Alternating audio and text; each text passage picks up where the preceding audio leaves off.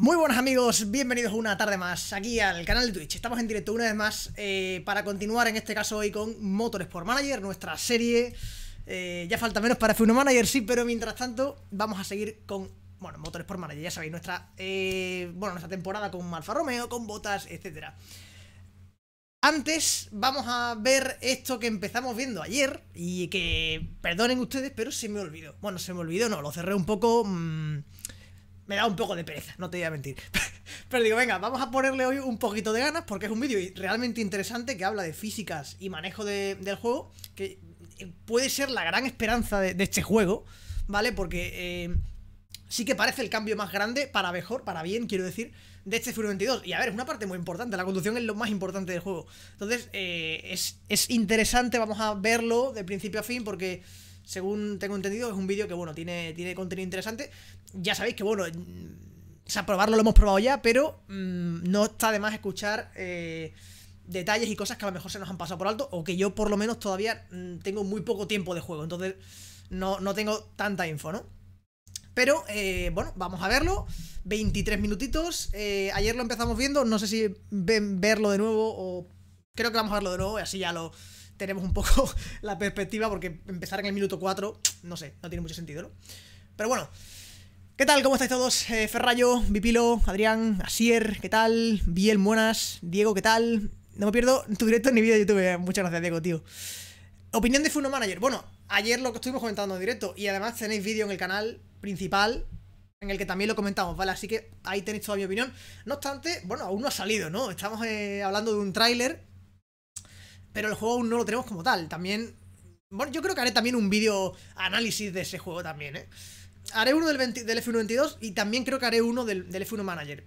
Porque, a ver, parece muy guapo, pero, hombre, un análisis seguro que le encontramos cositas que también se pueden mejorar, ¿no? La perfección no creo que esté recogida en el F1 Manager, pero bueno, tiene muy buena pinta, ¿no? Eso está claro. ¿Qué opinas del F1 Live? Nada, pocos días. Mira, en pocos días vais a tener el vídeo de F1 Live. Y ya está, y ahí ya veréis lo que tiene, lo que comento en el vídeo y ya está. Ahí lo tendréis todo. ¿Qué tal, Javi? JP, muy buenas. Rist, ¿qué tal? Magic Chetos. Hunter, muy buenas. 4 pajas me hice con el F1 Manager. Zutor, fue increíble, fue espectacular. O sea, lo que vimos ayer, yo hacía tiempo que no me venía tan arriba con un juego de F1, tío. O sea, es espectacular, es espectacular. Yo creo que, o sea, obviamente el Motorsport Manager se lo va a comer, está claro, porque pero el Motorsport Manager tiene 8 años, ¿no? O 6, o los que tenga, no sé. Pero es que el hecho de que tenga ese nivel gráfico y ese nivel que se pueda poner casi mirando de tú a tú al 22 es increíble. O sea, eso me parece espectacular. Lo de las radios no tiene sentido. No tiene ningún sentido. ¿Qué tal, Nahuel? Bueno, vamos a empezar con esto, si os parece, ¿vale? Nos dejamos de chorradas, me acerco a la botella y me pongo los cascos, porque el audio era bastante malo. O sea, es... el del señor que habla, que creo que es uno de los desarrolladores de la conducción y tal, tenía un audio bastante malo. Así que voy a ponerme los cascos, si os parece, ¿vale? Para empezar a ver esto. Vamos a ver. Es que si no me va a costar un poco. Y además creo que ahora también tiene... creo que le han puesto... bueno, le han puesto no, sino que los subtítulos que pone YouTube los tiene ya disponibles. A ver, son automáticos, pueden fallar, pero bueno, os hacéis un poco la idea, ¿no? Mejor eso que nada. Ayer estábamos escuchándolo sin subtítulos ni nada, o sea que... en fin, vamos a darle caña. Lo de las radios es espectacular. Lo de las radios, yo no me lo podía creer. O sea, es que me parece increíble. ¿Crees que puede llegar el momento en el que se unan los dos juegos manager? No. No, eso es lo que yo pedía exactamente en el F1 20. Cuando se anunció el modo mi equipo, yo pensaba, bueno, por el uso de mí, que podían sacar algo así. Pero ahora lo tengo más claro aún. Si pueden vender dos productos, no van a vender uno. O sea, ya lo tengo clarísimo, eso ya no va a pasar nunca. Si pueden vender dos productos, no van a vender uno. Ojo, sería la polla, pero es que el mundo no funciona así. O sea, el mundo funciona de puedo vender dos cosas por separado, lo voy a hacer, porque lo que quiero es dinerico. Bueno, vamos a ver lo que digo, subtítulos, aquí. Son los automáticos, ¿vale? Pero como digo, nos hacemos una idea, ¿vale? Así que vamos a darle al play. A ver si no nos peta el volumen esto. El F1 Live es dependiente de conexión. Paciencia, lo tendréis todo en los pocos días. Hay cosas que sí, cosas que no. Oye, pues... Vale. Un poco más alto. Coño, que no lo escucháis. Ahora. And over the next 3 videos, we're going to be getting an insight on some of the changes that are making their way to F122, releasing on July 1st for Xbox, a ver, yo ayer PlayStation, estaba entendiendo bastantes cosas, pero es verdad que this first deep dive video is all about physics and handling changes. Now, this year has seen a lot of changes in the sport, whether it's new tracks, new regulations, or most importantly, new cars. So, what better way of understanding how those changes have been reflected in game? ¿A dónde entra el tipo? Aquí está, este es el señor que yo entiendo que ha participado en el desarrollo de la conducción, ¿vale? Y que dice cosas interesantes. And we saw that they would be running much lower to the ground, for example. So we knew we had to improve and change our suspension model. Esto fue lo primero. Also, we had to improve on our collision model. Then we had to look at the aerodynamics because the way they work in real life compared to this is totally different. Esto fue lo primero que me sorprendió ayer. El sistema de suspensión lo dice muchas veces en el vídeo y realmente hay un cambio que es como decimos en el paso de pianos, de donde la suspensión actúa, ahí sí que se nota una mejora bastante tocha. Dicen que es que han puesto un modelo, un modelo nuevo de suspensión. Bien. Now most of the downforce comes from the ground effect, so from underneath the car, and we had to be able to recreate that. This is mainly the biggest change. No creo que nadie pague el F1, o sea, el PS Plus por el F1 Live. O sea, no creo que nadie lo haga. Yeah, so it sounds like those are the kind of the key areas that you focused on this year. So can you talk a little bit about some of the physics changes specifically that have been made in F122? Fisicas. Yeah, so specifically the first thing we focused on was suspension. Se han centrado en suspensión. We needed to make sure that the suspension position was read perfectly, because we needed to make sure that the car could ride as low as possible to the ground. So it is an improved model to what we had previously. ¿Quieren hacer más realista? Entiendo yo hasta el momento el tema de que el coche pueda tocar el suelo, ¿no? No sé, lo estoy entendiendo así. Allowed us to improve the bump stops. Now it works much more like it should work in real life, and players will notice, for example, when going lower to the ground, you will reach the bump stops. Que si tú bajas el suelo earlier, so it will make the curb riding stiffer and more, deberías notar, more difficult lo deberías notar en conducción, than previous years, whereas before we didn't have really this, and so this was one of major changes we had to do in the physics model for us to allow to achieve what it's happening in real 22 cars. After that, we moved into aerodynamics, so that we now knew we could run the car as low as possible. We could then model the new aerodynamics to use a lot more from the underbody and the body of the car, aerodynamic wise. And after we did that, we could model the wings. We managed to model the wings in a way that is much more realistic. Every team is playing a lot with the rear wing to try to find the optimal efficiency, because it's much more difficult to find for the rear wing than what it is for the front wing. Therefore, this is... También han cambiado la aerodinámica de una manera que han dicho que va a ser más realista y que por lo que parece cuesta más encontrar el punto óptimo en la configuración del ala. ¿No? After this, we did the tire model. The first thing we did was to improve the physics model. We added tire drag, induced tire drag, which basically a tire under some level of slip angle. It is actually creating some drag because it's creating some extra friction with the ground, and now we replicate that in the game as well. Therefore, it will help even more those players that are very precise and smooth with their inputs on the steering wheel, because now will be more important to be able to not scrub as much speed as before, because the drag will slow you down a lot more from the tires. Great. So when it comes to the ride height and downforce, how much do they play a factor with the cars this year with those changes?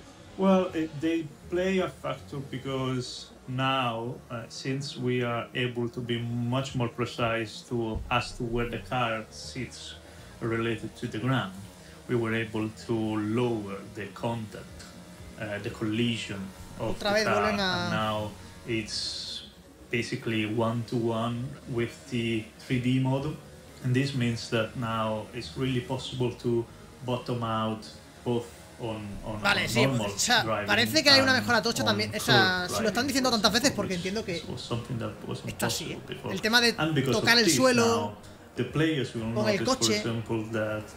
The quality of the track, so of the asphalt, so if it is bumpy or smooth, makes a todo lo comentamos ayer, creo, ¿no? En plan, the amount of downforce you si el asfalto está de una manera o de otra.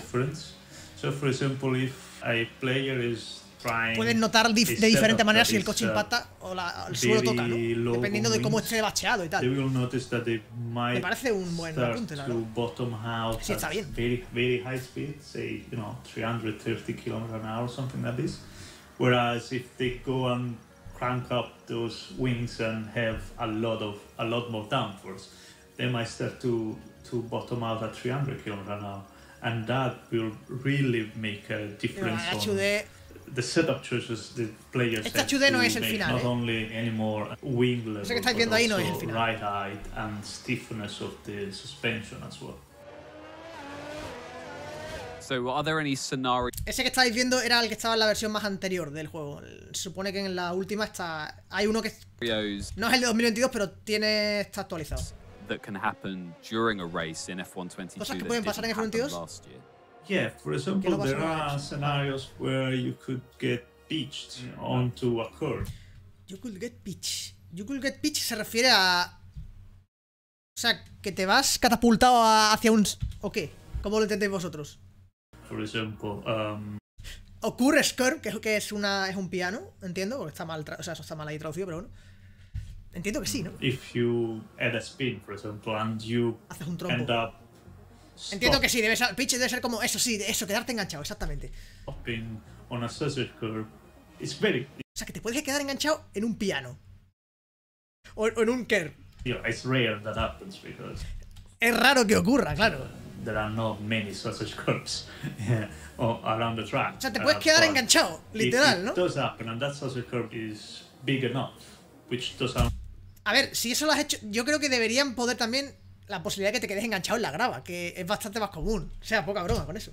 Allow the rear wheels, the driving wheels, to have contact. Es que no hablan de grava, hablan de que te quedes enganchado en un curve o en un piano o una salchicha o algo de esto, porque si fuera en la grava lo hubiesen dicho, seguramente, porque es una cosa bastante tocha, yo creo, ¿eh? Y no lo han dicho. In that case, then the player will need to, I think online you can even disable the reset option. So those players that want to make super realistic on online, lo puedes quitar y activar, desactivar, ¿no? There is no way to get out of there. So yeah, it's very much more realistic on that sense, something that they never happened in any F1 game before. No, es que no hablan de grava, de hecho, es que el tipo ha dicho que es raro que ocurra porque la pista no está llena de curves. Por eso ha dicho que es raro que ocurra, pero que si te quedas por casualidad, te quedas parado, has trompeado y te quedas parado encima de un piano o algo de eso, te puedes quedar enganchado. Si fuera grava, no hubiese dicho, es raro que ocurra porque, hombre, quedarse parado, ¿sabes? So this year's cars have significantly different tyres than in 2021. So what changes have been made when it comes to tyres to accommodate for that? Yeah, the changes we had to make is... I think we spoke before about the... Buena pregunta, Fer. No, es raro. Lo ha dicho él mismo. Es raro que ocurra que te quedes en un piano, o sea, o en una salchicha. Es raro, lo ha dicho. There is the handling data, which comes after the physics changes we make. And the handling data had to reflect also those physics changes we made.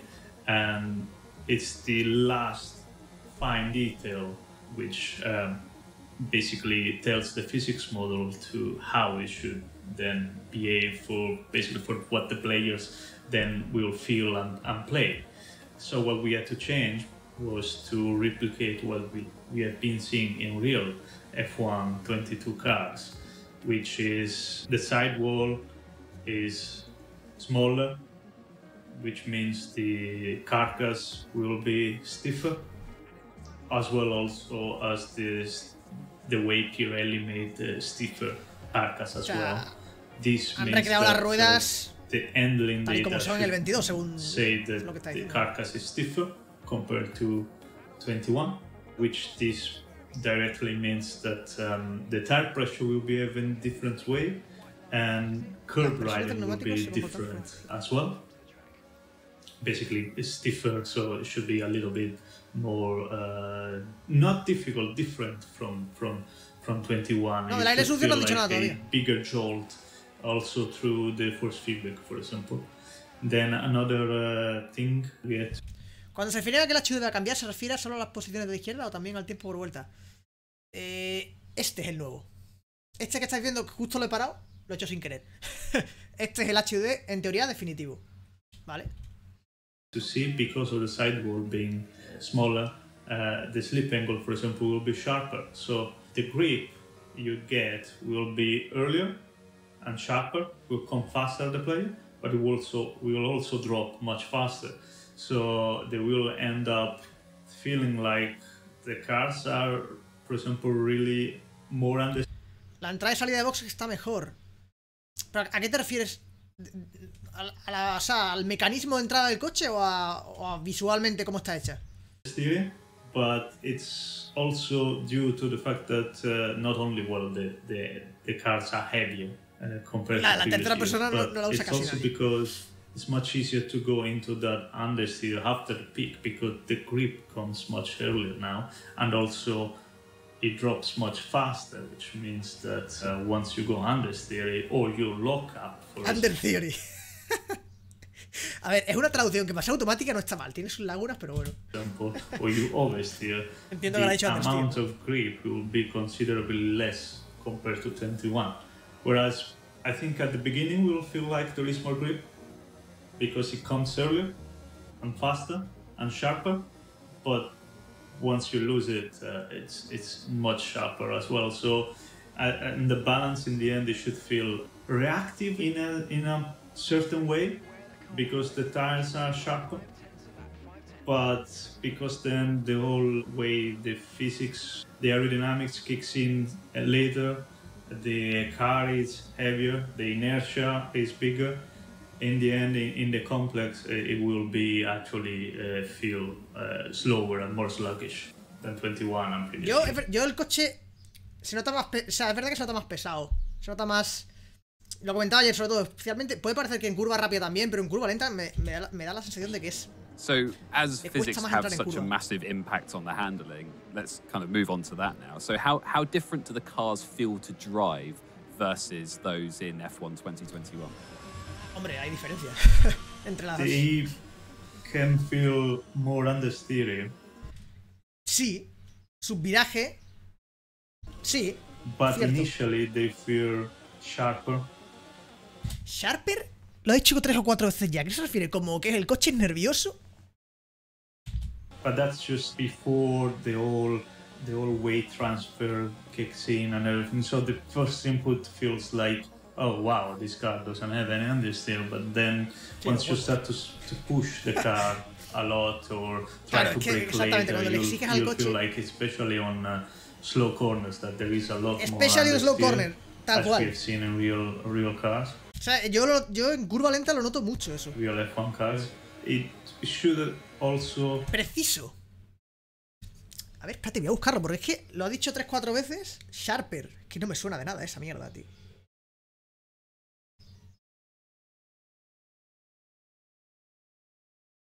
Sharper. Estafador. Es que Google está fumando porros, Estafador fullero.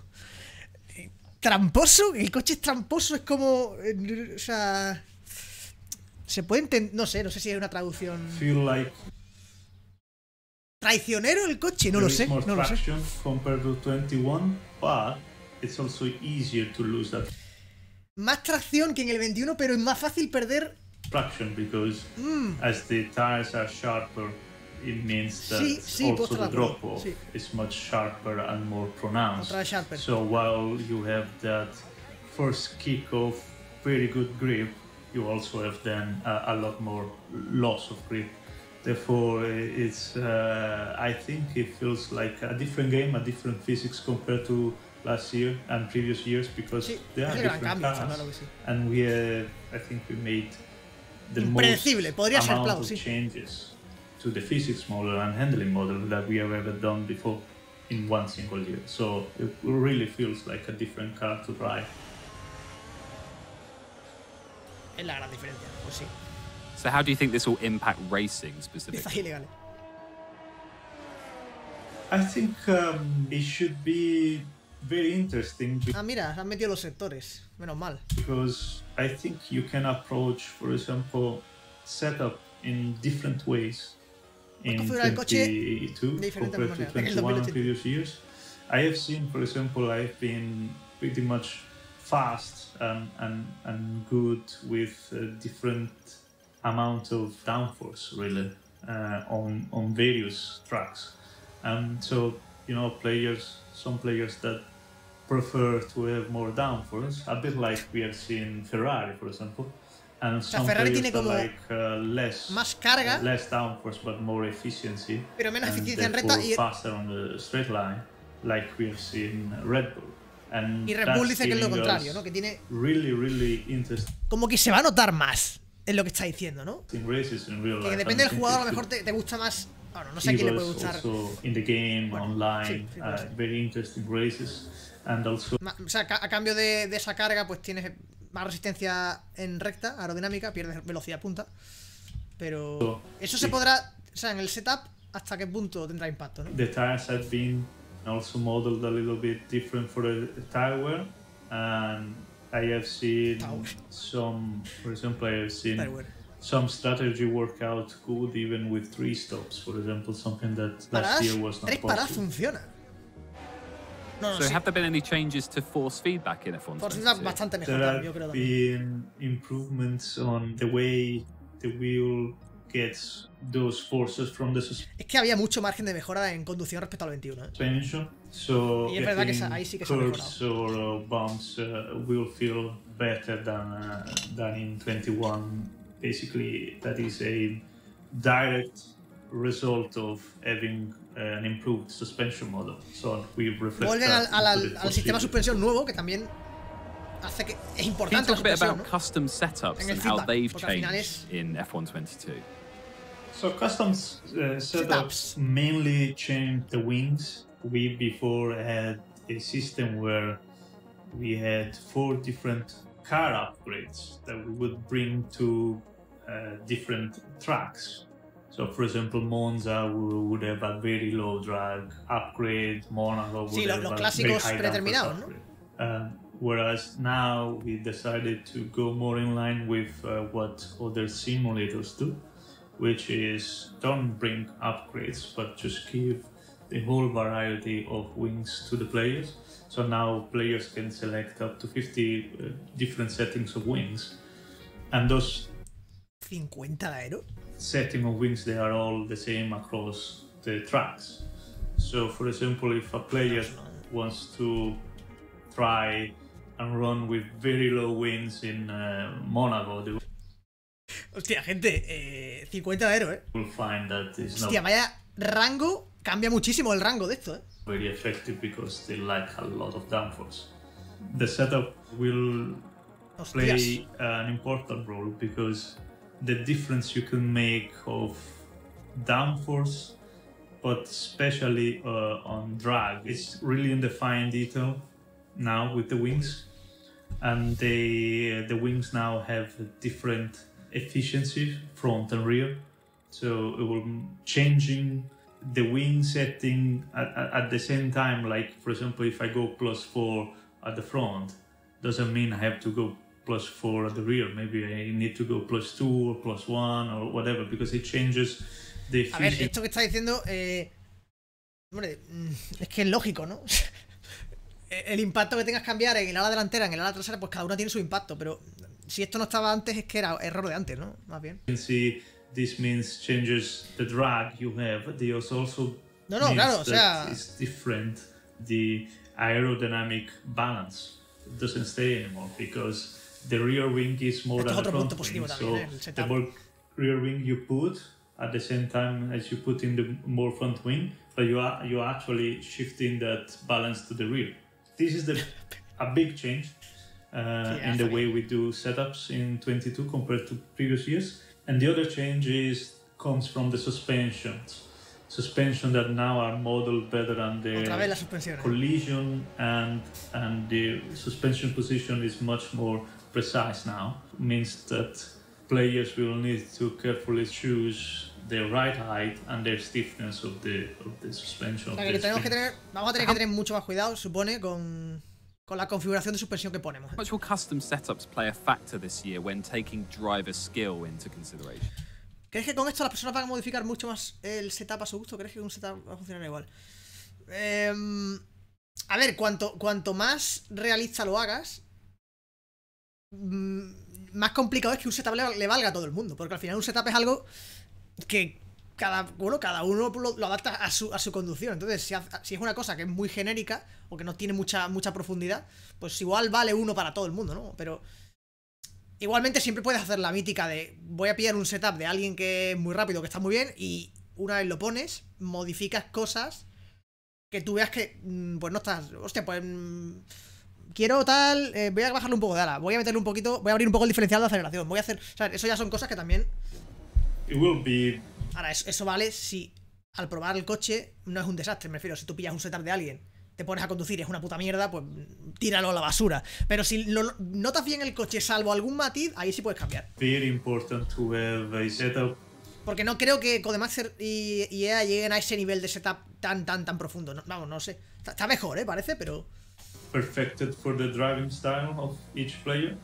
And I think, el rango de 50 me parece un muy buen detalle. Darle esa amplitud de rango a la balance for the race as well, not only for qualifying, because, for example, you'll go quite a lot slower in race compared to qualifying, which means you could maybe have different stiffness or different ride height than you have in qualifying. Deberían haber puesto gameplay con el HUD final, tío, porque esto vuelve a la gente loca. La gente ya no sabe si es este HUD o el otro o cuál. Something that I haven't really seen in previous years. Yo donde me voy a rayar si no he tocado nada del online. El online... Yo lo he dicho siempre, si este juego arreglase el online 100%, con este cambio de conducción merecería la pena comprárselo, pero totalmente. Sabiendo que la personalización es igual, pero si tú haces un online bueno, sin fallos, y le sumas esta conducción, pues al final estás cambiando dos cosas, pero son dos cosas muy importantes, tío. La conducción, para lo más importante del juego, y el online, que es una cosa muy importante también. Que faltan cosas, sí, pero sería una razón, bueno, perfecta para comprarse el juego. Last year's game translate well to F1 22? Dudo mucho que el online vaya a estar. Not really for what I've been... Perdón, no escuché la pregunta. And will custom setups from last year's game translate well to F1 22? Not really for what I've been seeing. I think last year they tend to use a lot of rake, for example, and they tend to use pretty low ride height and very soft front suspension. That was possible due to the fact that the suspension position wasn't... ¿Va a darle un palo a la física del 21? ¿Eso es lo que va a hacer? As precise as it is now. Bueno, a ver, no. Está siendo inteligente. Muchas gracias, Kauki, por la suscripción con Prime. 4 mesazos. Solari. Oye, este señor le está dando un palo a su conducción del año pasado. Lo que pasa que a la vez que da un palo, está dándole florecitas al nuevo. O sea, es un palo a medias, podríamos decir. Claro, no es tan precisa como es ahora, porque el de ahora es la polla, ¿no? Es lo que está diciendo. It didn't really matter how low you go and no, pero bueno, está reconociendo que había margen de mejora ahí, ¿no? Está bien. How soft you would go, you would more or less always stay at the same distance from the bump stop. So it didn't really make that much of a difference in riding curves. Also, it didn't make that much of a difference in bottoming out, or made any difference at all bottoming out, for example, in previous years. Whereas now it does make a difference. So I don't think the things they could exploit last year would work in this year.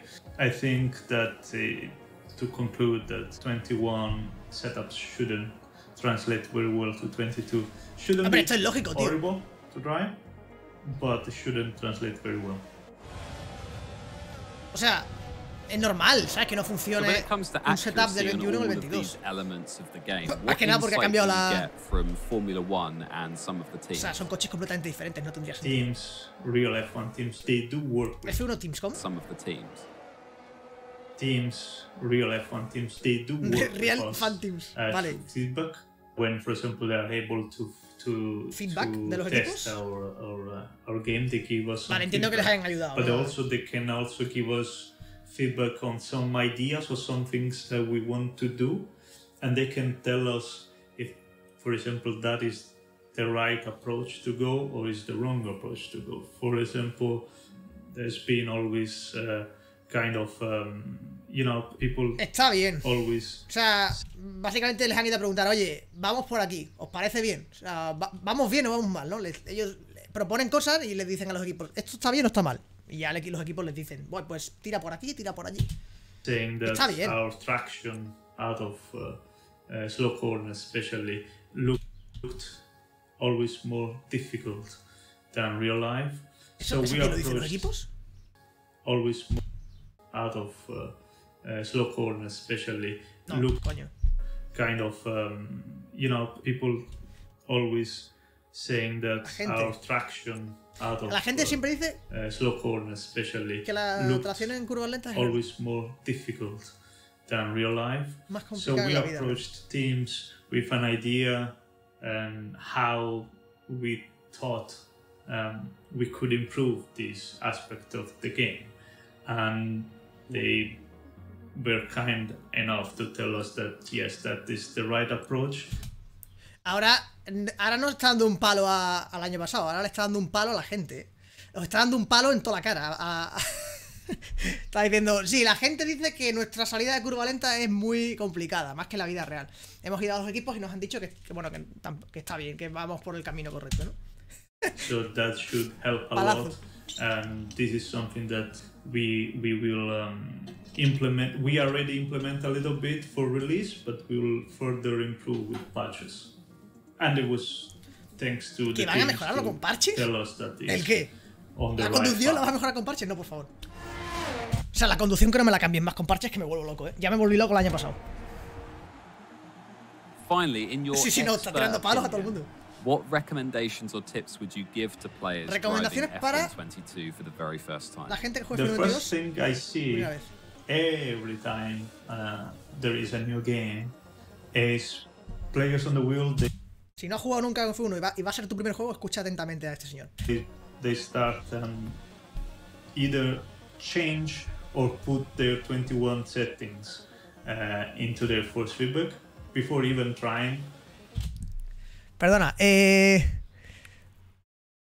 los parches, sí, los parches dan miedo, los parches dan miedo. Neusu, después del vídeo que vas a hacer, lee el título. Esto es como cuando en el examen te decían, lee la pregunta entera 2 veces, ya verás, lee el título. The game as it comes default, I want to say that the default settings are not there just put out of nowhere. They are actually being tested by me. Sí, me esperaba que saliese más tarde. O sea, el F1 Manager, dices, ¿no? Sí, Policho, sí me lo esperaba más tarde, porque al final son dos productos de Fórmula 1 y no es lógico que se pisen, tienen que estar separados de fecha. Specifically on most of the wheels, I'd say the first tip is to learn the game as it comes out default. Don't make any changes. And the second one is for everyone, pad players included. Don't escucha, esto va para ti, change the setup right away before you learn the car and you learn the new tracks. So first learn the game, learn the physics.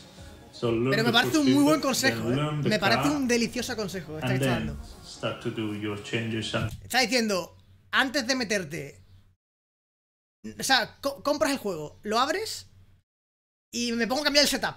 Espérate, aprende el juego, aprende el coche, tal, y cuando ya estés cómodo con tu coche de verdad, entonces cámbiale cosas. Me parece muy buen consejo. More speed with custom settings where is wheel or setup.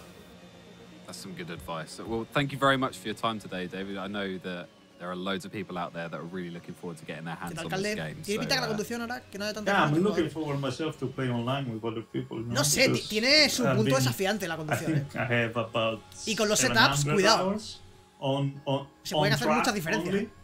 Plus all the hours, you know, the data and whatever it is. But it's always been against AI. I like to have interaction with players. Get out there and beat some players. Or get beaten, but you know, see how my work handling actually feels with. Tenían que juntar F1 Manager y F1 22, hacer el juego total de F1. Cruno, esto lo hemos comentado al principio, Cruno. O sea, es para nosotros sería lo ideal, sería la puta polla. Pero como decía al principio del directo, si una empresa te puede vender 2 productos, no te va a vender uno. Es así. Against other people, not only against AI. Thank you so much for joining us today. We have 2 more deep dive videos on the way. Se acabó. Yo la cámara del cockpit, por cierto, que alguno estaba poniendo que le da un poco de claustrofobia, ¿no? He visto en el... Yo esta cámara no la encuentro atractiva. Porque el halo en una pantalla normal te quita mucha visión, ¿vale? O sea, es que no se parece ni de coña a estar tú en el coche. O sea, tú en el coche tendrías una visión mucho más amplia, tendrías perspectiva de profundidad y no es lo mismo. Es que no tiene nada que ver que estar en una pantalla plana viendo el halo ahí. Es que es una... Se puede jugar, pero es verdad que yo no lo disfruto tanto. Sería la polla probarlo con realidad virtual. Eso sería muy, muy bueno. Porque ahí sí que ya ganas toda la visión. La esto de profundidad, sí, de... Tú al final estás mirando... Porque si puedes girar la cabeza, cambia todo. El problema es que no va a llegar a la curva aquí, ¿verdad? No va a llegar a la curva. Bueno, si aquí llegas a la curva, cabronzuelo, tío. Tú aquí llegas a la curva y tú, si estuvieras en el coche real, girarías la cabeza. De tal manera que tu campo de visión sería todo esto. O sea, el halo se te quedaría a la izquierda. Eso en una pantalla no ocurre. Por eso yo esta cámara no me gusta. Porque tú llegas a la curva y lo que te saldría es girar la cabeza. Entonces, ya es lo que digo. El halo se te quedaría a la izquierda y tú estarías mirando aquí. Por eso no me gusta mucho esta cámara con el halo. Se puede desactivar, es la parte buena. Se puede quitar el palo del halo, lo puedes eliminar. Pero no sé. Es como, hostia. Pero por eso la realidad virtual puede estar muy interesante. De hecho, estoy deseando que funcione, coño, porque es que no funciona, o funciona regular. No funciona todavía como tendría que funcionar, ¿no?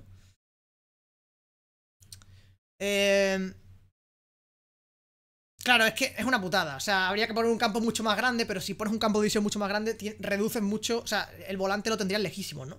Salvo que tengas una pantalla de estas que son panorámicas, ¿no? En tu vídeo F1 12 se nota un montón el cambio. Claro, pero es que, precisamente, Gorquita, en el 12 no hay halo. Y ojo, en el 12 sigues girando la cabeza. Tú, en el coche del 2012, del 2006 o donde coño fuese, cuando giras a derecha sigues girando la cabeza. Pero en el juego, al no haber halo, pues el cambio a peor no existe, ¿no? Porque, o sea, no es lo mismo, pero ves mucho mejor. Aquí no. Aquí llega la curva y el piano es que te lo corta casi. O sea, que se puede jugar, ¿eh? Y de hecho yo he jugado con esta cámara y he hecho modo pro por un día con esta cámara y tenéis vídeos en el canal, pero que no sé, no lo gozo tanto. La realidad virtual será para PC y PS5. Tengo entendido que solo PC, ¿eh? Tengo entendido, no lo sé todavía. Tendría que confirmarlo, no estoy seguro. Se ve mejor que el VR de Assetto. ¿Cómo? O sea, es que yo el de Assetto no lo he probado. Tendría que probarlo, ¿eh? No lo he probado todavía. Este todavía está muy verde, es lo que le pasa, ¿eh? A o sea, esta radio virtual todavía yo creo que tienen que parchearla porque... O sea, están... Muchos de los que estamos probando en las gafas, casi nadie está jugando bien, todo el mundo tiene problemas. Que si veo un halo de 360 grados casi, ¿no? O sea, o low graphics y va a 2 FPS por... Es complicado.